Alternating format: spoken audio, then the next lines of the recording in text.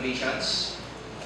And before that, I used to be the fiber optics engineer for Smart. So I'm a licensed ECE. And what I'm going to present to you this afternoon is our journey, okay? Which started when we were like you guys. There it is. We're just like you. Fourth year kami, college, Ateneo de Zamboanga. That was the 6th SWIP Awards. And there was a call for entries. So, us being from Zamboanga, during those times, wala masyadong promotions about SWIP. But we were fortunate enough that one of our professors, Engineer Eugene Carindon, pushed us to join SWIP. Right? So just like you, majority ng mga things na nasabihin namin were projects, theses, exams, and at the start, we actually didn't have any idea at all. And that made us hesitant to join SWIP. Parang naisip namin, it's very difficult to think of an idea. Right? Agree ba kayo? Yes. Okay. Actually, the idea creation is easier. It's the execution that's more difficult. And later on, makita niyo sa presentation ko. But that didn't stop us. Okay. So the last day before the deadline for submission of entries, so me and my classmates were talking amongst ourselves, and we're asking, anong problema ba yung pwede natin i-solve? Okay? And there were a lot of problems in Zamboanga. So we had a lot of crazy ideas. Okay? But one of my classmates said, alam niyo, yung best friend ko nag-suggest na bakit daw sa finance office, and I'm not sure if it's the same here, in our school, in the finance office, 1 week before the midterms or the final exams, ang haba ng pila. Pay for tuition fees. Alright? And sobrang haba ng pila. You would go to the finance office at 6:30 a.m. Matatapos ka ng mga 2 p.m. Right? Sometimes longer than that. And remember, this is 1 week before the midterms or the final exams. Dapat nagsastudy na tayo, di ba? Nag-aaral tayo, nag-review. So, that's the problem. Ang sabi ng best friend ng isang classmate ko, I'm wasting my time here. I can't study. Obviously, hindi conducive for studying yung environment eh. Ang daming tao, maingay, mainit. So, sabi niya, bakit walang system na, kumbaga, instead of nakapila ako dito, nag-aantay ng ilang oras, why not? Pwede ako standby sa library. I could review my lessons. Okay? And then, kung malapit na yung turn ko, may magka-text sa akin. So, kami naman, parang, oo nga, no? Parang may sense yun. May sense nga. And being engineers, being engineering students at that time, we went to work. Okay? So, gawa kami ng 2-page entry for Smart. We submitted that. During that time, wala pa yung 4G connectivity. So you can just imagine kung katagal yung pag-upload ng file. And we kept on trying, no? We didn't give up without the file. Okay? Mahirap siya. Mahirap talaga mag-think of an idea. Much less something that's really worth doing. But that didn't let us, we didn't let that stop us from doing it. Okay? So we had the right ingredients. Number 1, yung attitude namin. Okay? Engineering students by nature, tayo, curious, and very stubborn. Very stubborn tayo. Kahit pasabihin ng tao, ay, hindi ko kaya gawin yan. Parang may konting angas eh. Mga engineering students, may konting angas yan. So, kahit sabihin ka pa, ay, hindi, mukhang imposible gawin yan. Hindi ka makikinig. Still, try to do it. Diba? Diba, gano'n? Basic. Sabihin pa yun, basic na yan. Tara, gawa rin ng transistor. Tapos over voltage pala, sumabog. So we experienced those things. So we had the right attitude. Okay? And then, yung mga friends and family namin, very supportive sa amin. Okay, very supportive. There will be times we have to spend overnights to do the project. Right? So, supportado naman kami. Hindi naman kami nag-down, kumbaga. And yung idea namin at that time, parang sabi namin, it does solve a problem. Right? During that time, hindi pa namin na-realize how important it is that your idea solves a problem. Hindi kailangan out of this world yung idea. And sa dami-dami namin out of this world ideas, sobrang futuristic, we settled for this one. Because yung idea namin for a virtual queuing system, it solves a basic problem of being unproductive at night. Right?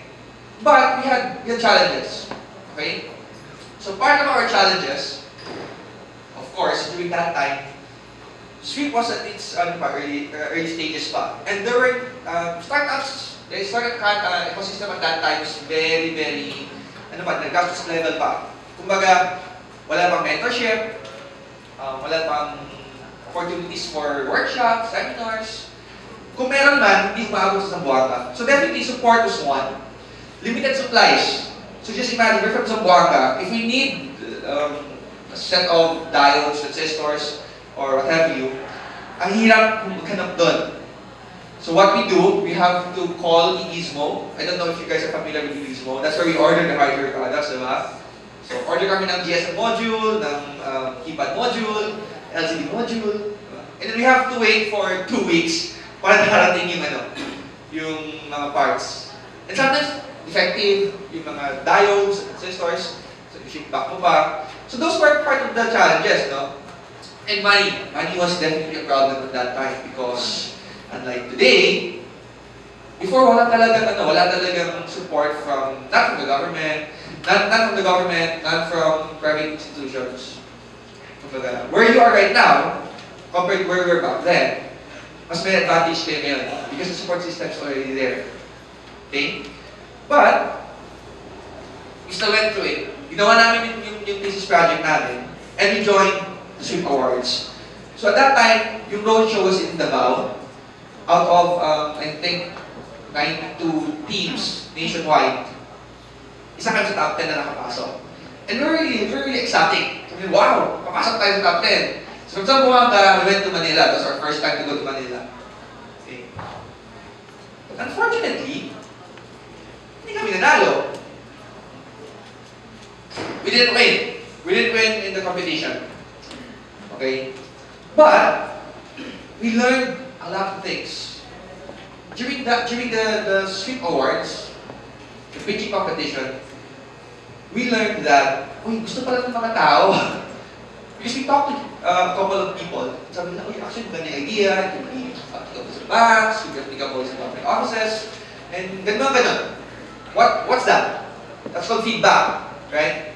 So initially, may mga assumptions kami. That we thought, okay, pwede itong magamit dito sa place na to. And eventually, you get the feedback from other people, right? And so, back to Zamboanga, we finished our studies, we took the board exam, so we passed the board exam, and the next 2 years, licensed EC, working in Makati. Okay. So I used to be a fiber optics engineer for Smart, I used to be an engineer for Maynilad, another one used to be a software engineer for BPI, another one was a sales engineer for Boston Home. So apat kami sa team, and we thought na okay na, settled na kami sa regular jobs namin, no? But unexpectedly, Sweep gave us a second chance. So during the 9th Sweep, going to the 10th Sweep Awards, so 9 years ng Sweep, every year there are 10 finalists, right? So of possible 90 finalists, isa kami sa tatlo lang na napili ni Sweep para bigyan ng support. Okay? And out of those 3, kami lang ang hindi grand winner. Okay? So what does it tell you? Okay? It tells you that if your idea solves a basic problem and you've exhibited the skills and the talent to execute on those ideas, then it's not impossible to find someone who will support you and your team. Okay? So they gave us seed funding. We got our first client. And then, binuo namin yung company namin. That was way back in 2013. So, joke all jokes, April 1 kami na-register. April Fool's Day na. Diba? But, it's okay. Because during that time then, going to 2014, we joined another national competition, Idea Space. Sino rin familiar sa Idea Space? Okay, Google nyo yun, check it out. That's another, they're an accelerator program, and kung may mga ideas kayo, you join the competition. And who knows, maybe you will win, right? So we joined the competition, we won, we received another set of funding. So binigyan na kami ng shoot ng pera, nakareceive kami kay Idea Space ng pera. So maka-double funding kami. And we use that to develop, to further hone our, and to further develop and improve upon our project. So, 2014, bigla lang, stop kami being employees. So we took, we bet on ourselves. Alam namin na mahirap, pero we bet on ourselves. Sabi namin, it's about time that we take the lead. It's about time that we believe in ourselves. Because kung hindi nga kami mag-believe sa sarili namin, sino pa? Diba? So it's the same with you guys. Okay? If you have an idea, it's very important that you believe that you can do what you intend to do. Okay? Because ang daming tao na masasabi, oh, hindi niya kaya yan. Oh, hindi posible yan. Okay? So, kung papadala kayo doon, then nothing's gonna happen. Okay? So, we cease to be employees. We would spend countless of sleepless nights. Ina-iterate namin yung product based on feedback ng mga tao. And before, hardware-based system yung namin, yung QA system namin. Because as engineering students, kailangan may transistor, may diode, may test module. But one feedback that we got was, number one, very high cost ng paggawa ng casing pala. The casing itself costs about 5,000 pesos. The total product, finished product, costs about 50,000 pesos.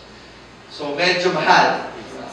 So, instead of using hardware, ginawa namin fully software, ginawa namin system. Which at that time, possible na namin magawa. Because of cloud computing. Right? So, we were able to drive down the cost. The second feedback that we got is, if we stuck with a hardware-based system, and we deployed it in, let's say, 100 sites nationwide, or 1,000 sites nationwide, kapag kahit isang transistor lang doon ang nasira, sa lahat ng sites na yun, anong implication? We'll have to go to each and every one of these sites and fix those things. Right? So, malulugi ang company na, diba? That's why we innovated. Instead of hardware, ginawa namin full software. Since it's possible naman. And I'm not saying hardware projects or hardware products aren't good. I'm just saying that in our case at least, that was the logical step. Okay? And so, you have to understand that kayo ngayon, where you are right now, some of you here might have the next big idea. Okay? So don't be afraid. Don't be afraid to try it out. Like I said, ito, 2011, bulky, pangit na prototype namin. Okay? And now, may mobile app na kami. We have web-based platform. So for the mobile app, we have both Android and iOS. So lahat, makikita ninyo, 4 years yung di ba? 4 years yung gap. And this is what usually people miss out. They think that, if you think of Facebook, isipin nyo si Facebook, ang laki nila ngayon. Right? But did you know that before, they were just, they were coding in the dorm. Di ba? Apple has a market cap of $700 billion. But before they became that big, Steve Jobs and Steve Wozniak had to bootstrap. There was even a time that Steve Jobs was kicked out of Apple, only for him to come back and save the company. Same thing with Packard. Same thing with Google. So that's the important thing. Kung saan kayo ngayon, that's the first step. Okay? There will be challenges, and definitely different in mga sets of challenges that you will be facing from what other startups are facing. And that's why it's important not to compare yourselves with other startups. Okay? Huwag kayo magpapadala na, uy, itong isang startup na nakikita ko, sobrang taas na, baka hindi ko kayang habulin yan. Diba? Each startup has a different set of challenges that you have to overcome. And for that reason, we need to be positive. Okay? Kaya positive tayo. So, before I end this one, I would like to invite you guys join the Sweep Awards. Alright? Who knows? Maybe what you have right now, what your idea is, no matter how basic it is, could be something that could, ika nga ni Kuya Martinyo, could be the start of your own journey. Alright? So, sige. I have one bag right here. Is it bag? Bag, no? One bag right here. Who wants this one? Who wants this one? Who wants this one? Really? Who wants this one? Who wants this one? Ayun.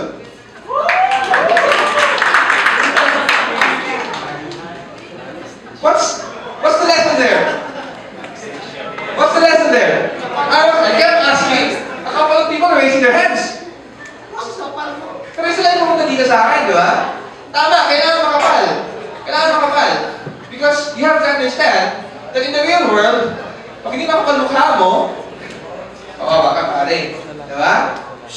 So, lesson is, it's very important, you have the idea, you want the bag, but unless you go out and get it, right? Unless you go out and get it, walang mangyayari. Unless, of course, you have the authority to get the bag like that. So anyway, I hope you learned something from my short presentation. I'll just be around the corner. If you guys have any questions, feel free to approach me. Alright? See you. Alright.